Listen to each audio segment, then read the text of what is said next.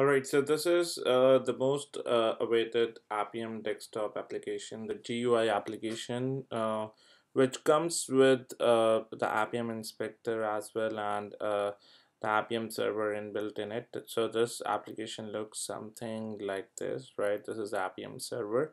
So like in case we were working on like Appium 1.6.3 and above versions, and there was no Appium inspector available through which we can inspect elements, right?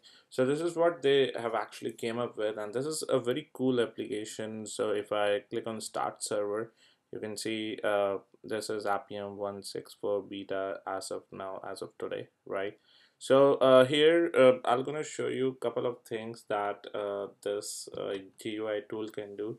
If I click on Start New Session, so this works for both Android and iOS, right?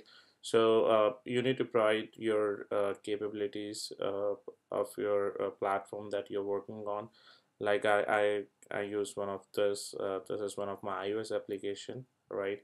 So all my capabilities are here. So if I click on Start New Session, so this will actually gonna launch the app on my real device. It takes few seconds to start it, and then it will gonna launch the app on a real device.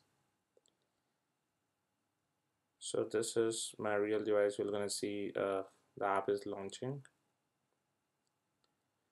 and once the app is launched, I should be able to inspect the elements over here. So this is like the new Appium Inspector, how it looks, and these are all like CUI test elements from the new Apple framework, Apple automation framework. So if you want to click inspect any of these elements, you can see you can click over here. If I go to my device, if I click on sign in, and if I refresh the page, you'll see you should be able to locate all these elements easily, right?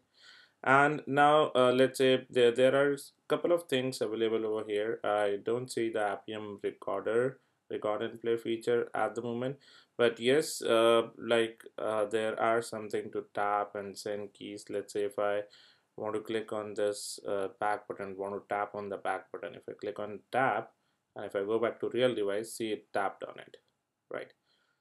So yes, you can now get the elements, you can now inspect the elements and use it with your latest 106.4 Appium uh, code that you write, and try using these locators. So this is officially the current one is a beta version, but it is soon going to hit the market, right?